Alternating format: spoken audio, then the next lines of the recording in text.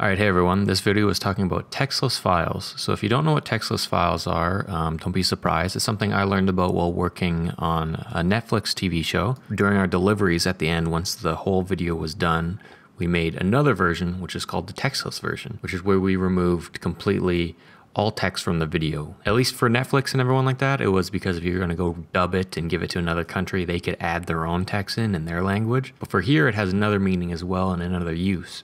So this is a video I made for NV Gaming for one of their sponsors, Predator. After I finished the whole video, so this is the finished video here, you'll notice that I build up a lot of text on the side. So when I delivered the video, I delivered one version like this, which was the complete version. And then the second version I completed, or I gave to them, was a textless version.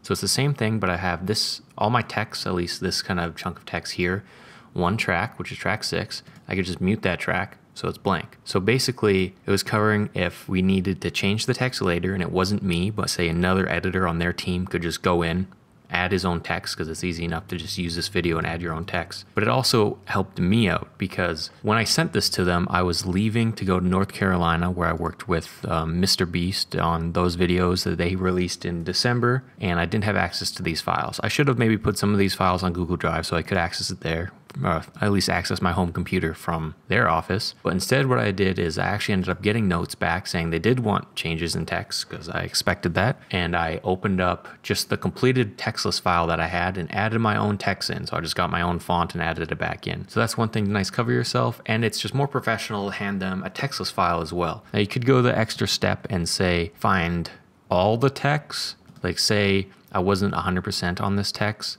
So I just would, make a second sequence and disable it like that. Then maybe they would change that logo or font in the future, but could still use the same video, just adding their own text in, right? That's just a nice thing that I learned while working in the film industry that I thought helped me out in this as well. So hopefully it's helped you guys out and gave you some ideas. Thanks.